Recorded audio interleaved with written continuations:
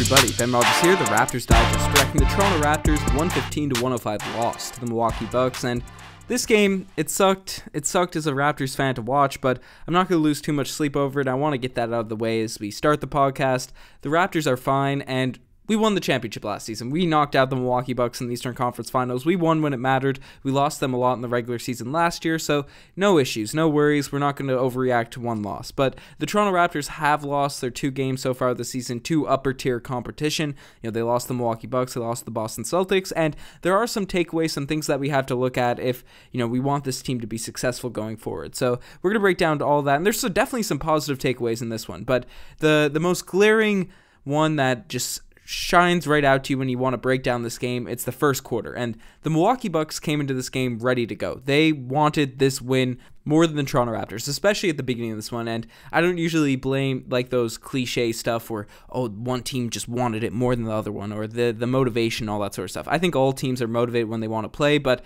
the energy, the intensity level in the Milwaukee Bucks, specifically Giannis Antetokounmpo in that first quarter, outmatched the Toronto Raptors. And once we matched it, we were able to come back, but the first quarter dug us a hole that we just weren't able to come out of. So that was something unfortunate to see, and it makes sense. The Milwaukee Bucks lost to us in the Eastern Conference Finals. We ended up winning the championship, and I'm sure the Bucks expected, especially with all the injuries the Warriors had, that they would have won the championship if they had to beat us. They were up 2-0. It looked like they had it in the bag, and we know the story of what actually happened. So there's definitely some frustration. There's a lot of these guys in the Bucks are coming back, and specifically Giannis. So they were motivated. They were more motivated, ready to go than the Toronto Raptors to start, and it led to a 36-17 first quarter, and that sucked. That sucked to watch, and the Raptors weren't hitting shots at all, and they were settling for looks. It was really unfortunate to see.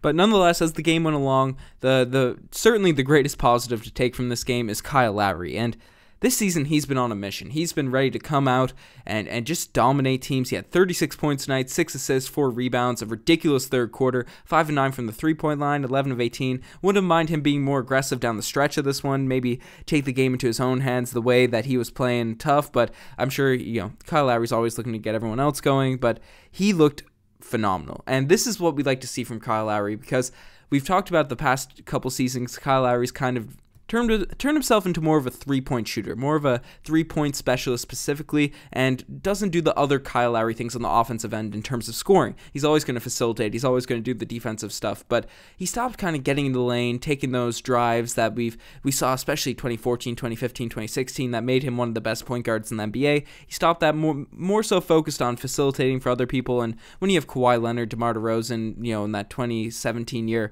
when you have those guys on your team, it makes sense to do that. And with Pascal Siakam, I'm going to get into him a bit later, sometimes not asserting himself as the number 1 scoring option, even though he's done a solid job at it. I'm certainly not going to bash anything on Pascal Siakam's season so far, but so Kyle Lowry's still willing to take up the scoring load as Pascal Siakam transitions into the number 1 option for this team.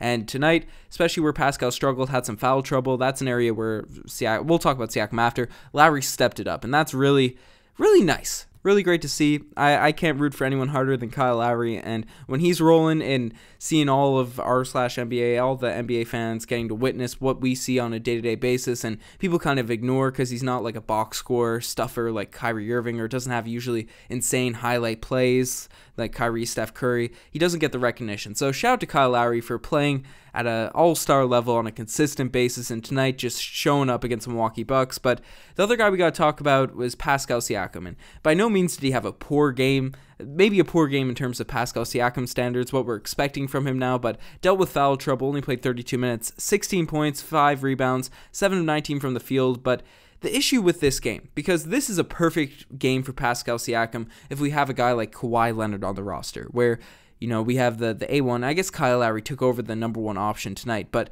down the stretch, we're relying on Pascal Siakam to be that closer. When there's a run happening with the Milwaukee Bucks, because I think this Toronto Raptors team is talented enough to, I predict us to be the first seed. I think we can go far in the playoffs. I think we have the talent to do it, especially with guys like Fred VanVleet, Pascal Siakam, but they need to be timely. They need to assert themselves when it matters, and that's the true key to a number 1 option. I'm sure we're going to see that more as the season goes along, and Siakam's been doing it against the lesser tier teams, but when we play a team like the Milwaukee Bucks and Giannis comes out trailblazing, and the Bucks go on a run because good teams are very capable of just putting up 10 points in a row right on you, and you need a star player to quiet that run. You need a player to stop the momentum of the other team before it gets out of hand. Because Kyle Lowry, I think at this point, he used to be able to do it on a consistent basis, but his scoring more so comes in waves. You know, when Kyle Lowry's hot, he's ready to go. He doesn't usually have a flat distribution, even distribution of points throughout the game. It's usually waves.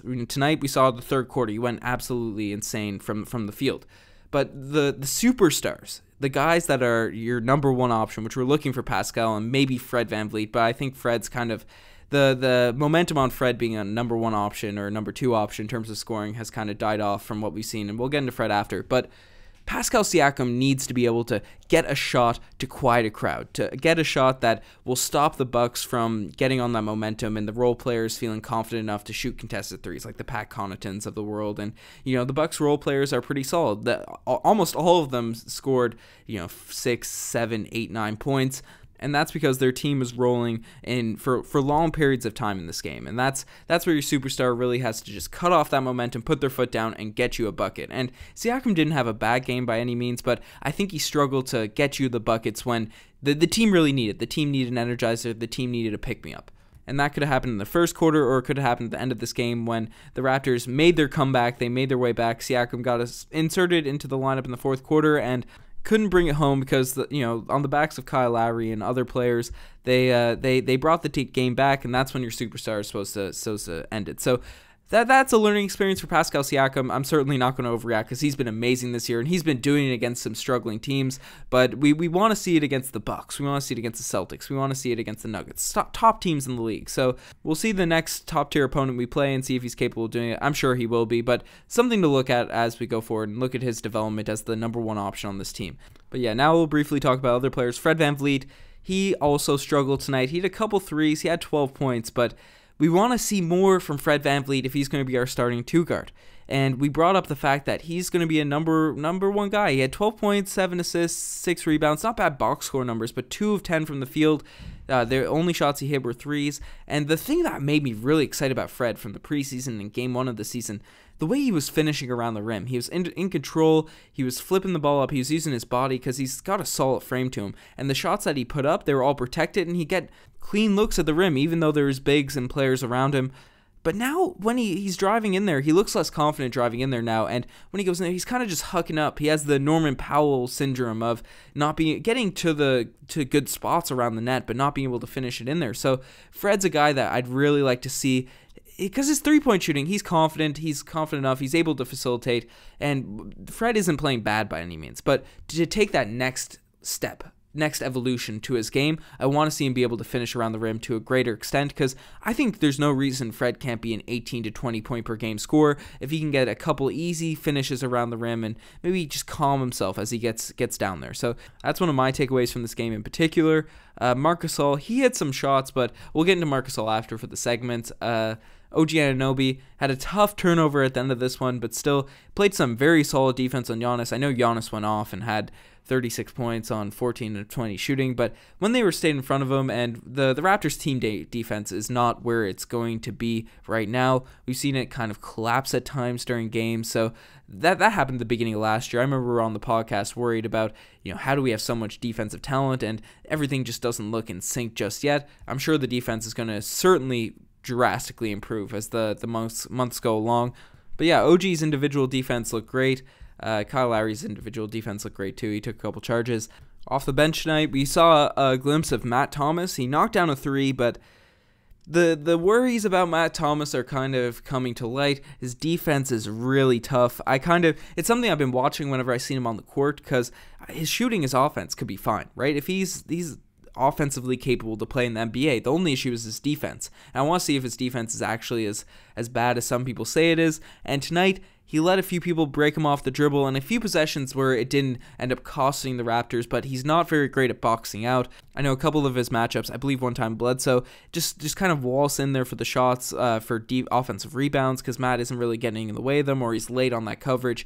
He needs to have a bit more defensive awareness, because we know Matt Thomas isn't going to be a lockdown OG Anunoby, Kawhi Leonard-esque ball defender, but he could have a decent IQ, because you look at a guy like JJ Redick, a shooter, Ray Allen, who's not really great on-ball defender. They learned how to play defense within a system, and the Raptors have a great defensive system. It's something Nick Nurse has talked about, and these deeper bench guys really have to play that on-ball defense if they want to get minutes. And the fact that Matt Thomas has so much offensive potential, if he can just be not a negative on defense, he'll be an asset to this team. Terrence Davis also looks solid. Didn't really take the game by storm by any means, but I don't think he struggled. He had the best plus-minus on the team, so maybe that's something to take away from. But yeah, we're going to swing it straight to the segments now. Tonight for the spicy P-lay of the day, we're going with Kyle Lowry and his ridiculous heat check jumpers. He took one where he was dribbling up the court, and it was about 4 feet beyond the three-point line, just hucked it up in there and splashed it down. That's some classic vintage Kyle Lowry stuff out there. And a mini spicy P-lay of the day, OG Anunoby hit a mid-range jumper off the dribble. If he can get that into his game, that's going to be a crazy evolution, crazy development for him. So just something to look out for. Just a little seasoning, not the spicy play, the little seasoning play from OG Anunoby. But not all plays can be the spicy play of the day, and some just make you say, "Oh geez." And tonight, the OGs play of the day. One of them's going. I already brought it up. OGs. He got the ball stripped from down the stretch of this one. Led to actually an Eric Bledsoe missed layup that Giannis ended up putting back for a dunk. That really took us out of the game. But the possession before that really made me say OGs was Kyle Lowry getting into the lane, made a gorgeous dump off to three-time All-Star Marc Gasol, and I don't know what he's doing. This has happened a couple times now. I believe it happened against the Celtics as well. He's underneath the rim, and he's just real soft at the end of games when he should be just using his size, using his mass, and either doing a hook shot, getting right to the rim. I know he's not going to dunk it, but he's been so capable of getting big buckets in his career. I don't know why at the end of these games he's putting up these really passive layups. And, he missed one at the end of this game that I believe would have brought with him one, and it ended up being a 4-point swing. And the Raptors, I think that was the real knockout punch from the Milwaukee Bucks when Gasol missed that layup. So that's your OGs play of the day. And finally, the infamous, the one and only Damari Carroll Gold Star Award.